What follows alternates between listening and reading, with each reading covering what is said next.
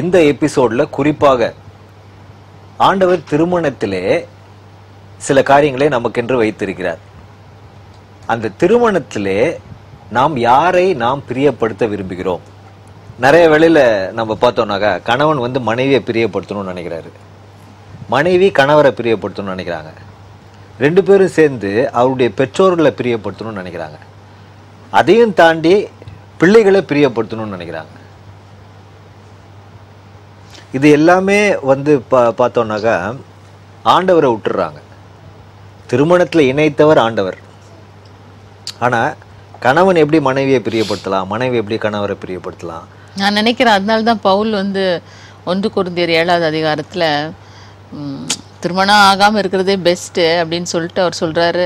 ஏன்னா மனைவி, திருமணமான மனைவி வந்து கணவரை எப்படி பிரியப்படுத்துறதுன்னே யோசிச்சுட்டு காலம் போயிடுமா, கணவருக்கு மனைவியை எப்படி பிரியப்படுத்துறதுன்னு காலம் போயிடுமா. அதனால ஆண்டவருக்கு அவங்களுக்கு டைம் கொடுக்க முடியாதுன்னு பவுல் வந்து ரொம்ப தெளிவாக சொல்லியிருக்கிறார். ஸோ இன்னைக்கு நிறைய பேர் எப்படின்னா, நான் நினைக்கிறேன் ஆண்டவருடைய சித்தம் வேணும் என் வாழ்க்கையில் அப்படின்னு சொல்லி நல்லா ஜோம் பண்ணி டிசைட் பண்ணிடுறாங்க. திருமணம் ஆன பிறகு என்ன பண்ணிடுறாங்க, ஆண்டவரை மறந்துடுறாங்க. தி begin to please each other. ஏன்னா அங்கதான் என்னது கண்கூடாக ஒரு சந்தோஷத்தை பார்க்க முடியுது.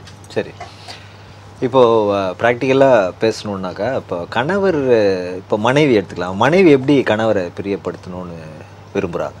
எந்தெந்த வகையில மனைவி வந்து கணவரை பிரியப்படுத்தணும்னு நினைக்கிறாங்க?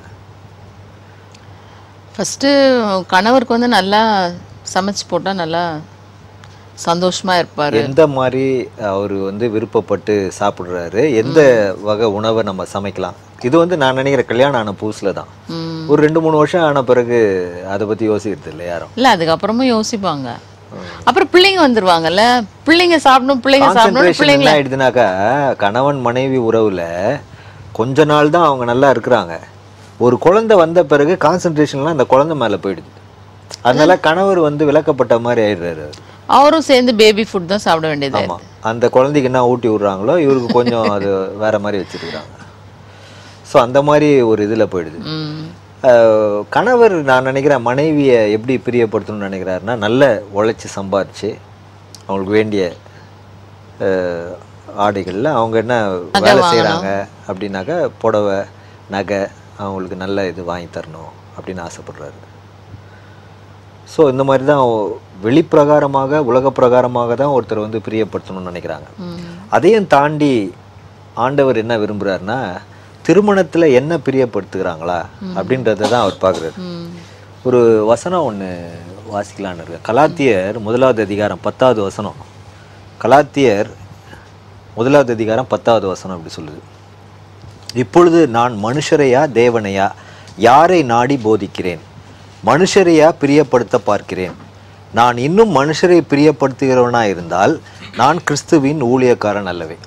இது வந்து பவுல் அப்போஸ்தலர் கலாத்திய சபைக்கு எழுதும்போது, கலாத்தியருக்கு எழுதும்போது ஒரு ஊழியக்காரனாக எப்படி இருக்க வேண்டும் என்ற அந்த ஒரு கண்ணோட்டத்தோட பேசுகிறது வந்து மனுஷரை பிரியப்படுத்துறது பேசாம ஆண்டவரை பிரியப்படுத்துறது தான் நான் பேசணும் அப்படின்னு சொல்லி ஊழியக்காரர்கள் பேக்ரவுண்ட் அந்த இதுக்கு எழுதுறாரு. இப்போ அதை வந்து திருமண உறவுல ஒப்பிட்டு பார்த்தோம்னாக்க, திருமணத்துக்கு முன்பாக நம்ம வந்து சொன்ன மாதிரி ஆண்டவரே எனக்கு ஒரு நல்ல கணவரை தாரோம், நல்ல மனைவியை தாரோம் அப்படின்னு சொல்லி திருமணத்துக்குள்ள வராங்க. திருமணம் ஆன பிறகு ஆண்டவரை மறந்துடுறாங்க. அதனால்தான் ஒருத்தரை பார்க்கறது மூலமா கொஞ்ச நாள்ல பிரச்சனைகள் தான் பூதாகரப்படுத்தப்படுகிறது. இல்லை, அது குறைய ஜாஸ்தி கண்டுபிடிச்சி அவங்க வந்து சண்டை சச்சரவுக்குள்ளாக போய் விவாகரத்து வரைக்கும் போகக்கூடிய அளவு கூட திருமணம் வந்து முடிகிறத நம்ம பார்த்துருக்குறோம். இப்போ கணவன் மனைவி இருவரும் ஆண்டவரை அறிந்தவர்களா இருந்தா ஒரு அளவுக்கு வந்து இந்த ஒருவரை ஒருவர் பிரியப்படுத்துவது அவ்வளோ ஒரு பெரிய பிரச்சனையா இருக்காது. இப்போ ஒருவர் ஆண்டவரை அறிந்தவரும் அடுத்தவர் ஆண்டவரை அறியாதவங்களா இருந்தாதான் அதிக பிரச்சனைகள் உருவாகுவதற்கு அங்கே காரணங்கள் இருக்குது. இப்போ சப்போஸ் இல்லை, இப்போது கணவருக்கு வந்து ஒரு பழக்கம் இருக்குதுன்னு வச்சுக்கோங்களேன், அவருக்கு வந்து குடிக்கிற பழக்கம் இருக்குது அப்படின்னு வச்சுக்கோங்க, ஒரு கெட்ட பழக்கம் ஏதாவது ஒன்று அப்படி இருக்குது அப்படின்னா மனைவி எந்த விதத்திலும் அதுக்கு சப்போர்ட்டிவாக இருக்கக்கூடாது இல்லைங்களா? இப்போ நிறைய பேர் என்ன சொல்லிடுறாங்க, கணவருக்கு கீழ்ப்படிஞ்சிருக்கணும், அதனால் அவர் வந்து வீட்டில் அவர் ட்ரிங்க்ஸ் சாப்பிட்டா கூட நான் வந்து ஒன்றும் சொல்ல மாட்டேன், ஆகாரம்லாம் செய்வதன் மூலமாக அவங்களுடைய கீழ்ப்படுதலை காட்டுறாங்கன்னு நினைக்கிறாங்க. கணவரும் அப்படிதான் எதிர்பார்க்கிறார், நான் சொல்றதை நீ செய் அப்படின்னு சொல்றாங்க. அப்போ நம்ம ஒத்து போவது மாதிரி ஆயிடுது. இப்போ அந்த சூழ்நிலையில நான் நினைக்கிறேன் மனைவி போல்டா சொல்லலாம், நீங்க செய்வது தேவனுக்கு பிரியமில்லாத ஒரு விஷயம், இதுல எனக்கு பங்கு கிடையாது அப்படின்னு சொல்லிடணும். தெளிவா அவங்க சொல்லிடணும். இல்ல மனைவிக்கு அவ்வளவு தைரியம் எப்ப வரும்னு கேக்குறேன். அவங்க கருத்துக்குள்ள இருக்கும்போது அவங்க நிச்சயமாக அதை சொல்வார்கள், சொல்லணும் இல்ல. சோ நீங்களும் அந்த ஆண்டவர் அறிந்த ஒரு நிலைமைக்குள்ள வரணும்ன்றதுதான் என்னுடைய வாஞ்சை. இதுக்கு நான் ஒத்துழைக்க மாட்டேன் அப்படின்னு அவங்க சொல்லணும். கணவர்கிட்ட சொல்றதை விட்டுட்டு வேற ஒருத்தங்கிட்ட போய் சொல்லும் போதுதான் பிரச்சனை வருதுன்னு நினைக்கிறேன். கணவரை விட்டுட்டு அவங்க என்ன பண்ணிடுறாங்க, அவங்க அப்பா அம்மா கிட்ட சொல்ல ஆரம்பிக்கிறாங்க, சபை போதகர்கிட்ட சொல்ல ஆரம்பிக்கிறாங்க, சபை மூப்பர்கள்கிட்ட சொல்ல ஆரம்பிக்கும் போது அந்த கணவரை வந்து வெளியில தலை நிமிர்ந்து நடக்க விடாம பண்ணிடுறாங்க. ரெண்டு பேருக்கும் பொருந்தும், கணவருக்கும் பொருந்தும், இது மனைவிக்கும் பொருந்தும். அப்ப ஒரு ஒரு ஒரு சில காரியத்தை நம்ம வந்து அதை பார்க்கும்போது வேண்டாத ஒரு காரியம் இருக்குது அப்படின் போது ஃபர்ஸ்ட் ஆண்டவர்கிட்ட நம்ம சொல்லணும் இல்லையா. இப்போ ஆண்டவரை தெரியாதவர்கள் இருப்பார்களானால் ஒருவர் அவர்கள் வந்து அதை பகிர்ந்து கொண்டு நல்ல வழியில அன்பான வழியில அவர்கள் ஃபர்ஸ்ட் அவங்க சொல்லி அவங்க திருந்துவதற்கு முயற்சி செய்யணும். சரி, இது வந்து பழக்க வழக்கங்கள். சரி, நிறைய இப்போ வந்து எப்படி இப்போ தம்பதியர் பார்க்குறோன்னா, இப்போ நிறைய பேர் வந்து கிறிஸ்தவர் அல்லாதவர்களை திருமணம் செஞ்சுருக்காங்க.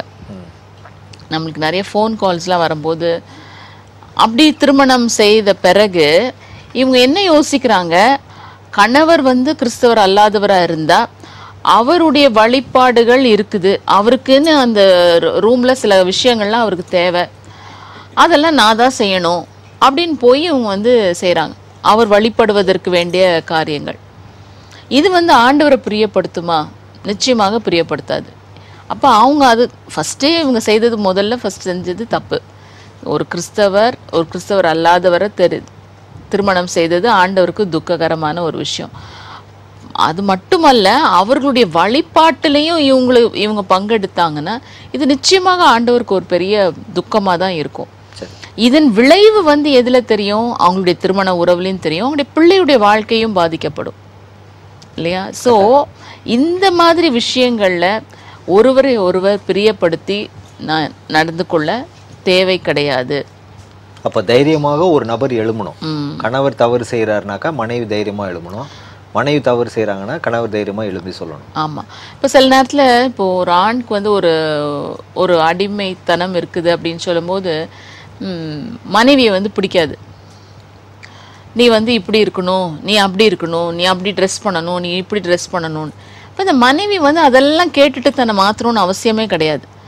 அவர் வந்து ஒரு தவறான ஒரு பழக்கத்தின் நிமித்தம் இப்படி இருக்கிறார் என்பதை புரிந்து கொண்டு நான் இப்படி தான் இருப்பேன் அப்படின்னு இவங்க ஒரு ஆண்டவரை மகிமைப்படுத்தும் வண்ணமாக இருப்பேன், நான் இப்படிதான் இருப்பேன்னு சொல்றதுக்கு பதிலாக நான் ஆண்டவருக்கு உகந்த ஒரு பிள்ளையாக நான் வாழ்ந்து காட்டுவேன் அப்படின்னு சொல்லணும். இப்போ இந்த விஷயத்துல வந்து கணவன் மனைவி இரண்டு பேருமாக சேர்ந்து ஆண்டவரை பிரியப்படுத்துவதற்கு அவங்க அது முதல் தரமாக எடுத்து அவங்க செயல்படுத்தணும். ஆமா, இந்த கிளாஷ் எப்போ வரும் அப்படின்னா ஒருவர் ஆண்டவர் அறிந்தவங்க அடுத்தவங்க ஆண்டவர் அறியாதவங்களா இருக்கும் போது தான் ரொம்பவே பிரச்சனைகள் வரும். இப்போ நம்ம ரெண்டு பேரும் அப்படின்னும் போது ரெண்டு பேருமே ஆண்டவரை பிரியப்படுத்தணும்னு நினைக்கிறவங்க தான் இல்லையா. ஸோ அவ்வளோ தூரத்துக்கு நமக்கு இந்த விஷயங்கள்ல பிரச்சனைகள் வருவதில்லை. என்னைக்கு இல்லைன்னா ஒருத்தர் இப்போ நான் பின்வாங்கிடுறேன்னு வச்சுக்கோங்களேன், எனக்கும் ஆண்டவருக்குள்ள உறவு சரியில்லை, திடீர்னு நான் கொஞ்சம் உலக பிரகாரமாக மாறி அந்த விஷயங்கள்லாம் நான் உங்ககிட்ட கேட்குறேன் அப்படின்னும் போது நீங்கள் வந்து ஸ்ட்ரிக்டாக நீங்கள் சொல்லிடுவீங்க இல்லையா, இது ஆண்டவருக்கு பிரியம் இல்லாதது அப்படின்னு சொல்கிறது ஒரு போல்ட்னஸ். அதுதான் ஆண்டவருக்கு மகிமை உண்டாக்கும், அதுதான் ஆண்டவருக்கு பிரியம். இப்போ மனைவி இன்னைக்கு நிறைய பேர் வீட்டில் சமாதானம் வேணும், அதனால நான் எல்லாத்துக்கும் ஓகே சொல்லிடுவேன் அப்படின்னு இன்னைக்கு சொல்கிறவங்க இருக்காங்க.